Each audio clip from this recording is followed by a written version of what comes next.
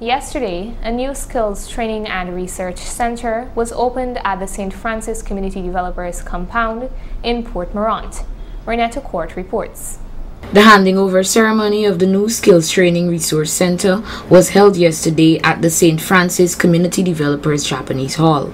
In February of 2018, the people and government of Japan, through its grant assistance for grassroots human security projects (GGP), donated a sum of $19,240,000 for the construction of the Skills Training Resource Center. Mr. Alex Foster, president of the St. Francis Community Developers, stated that the need for this venture became visible and critical for the development of economic growth when St. Francis expanded its mandate in the field of agriculture. The goal was to support the largest source of employment for residents in our region by offering technical support, equipment, modern technique to solve traditional challenges that plagued our farmers on a daily basis. It will also offer opportunity for our youths to participate while offering other avenues of income as they seek to make themselves job ready through the creation of several byproducts. The biggest issue at hand was the fact that residents did not have exposure to training opportunity to reverse the present reality.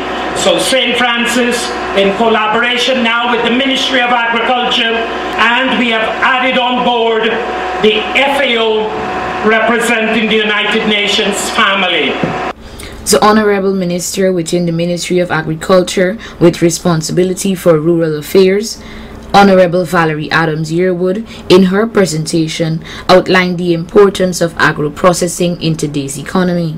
Agro-processing continues to play a major role in the efforts to cut back on spoilage. The agro-processing industry in Guyana has grown tremendously over the past 4 years, contributing greatly to Guyana's annual GDP.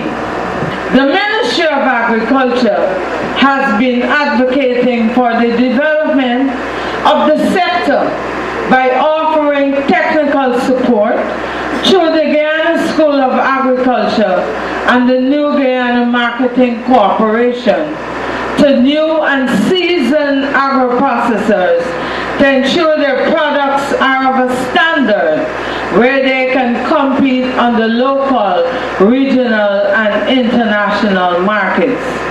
Second Secretary of the Japan Embassy, Mr. Toshihide Kanaya, then spoke on the significance of partnership and collaboration.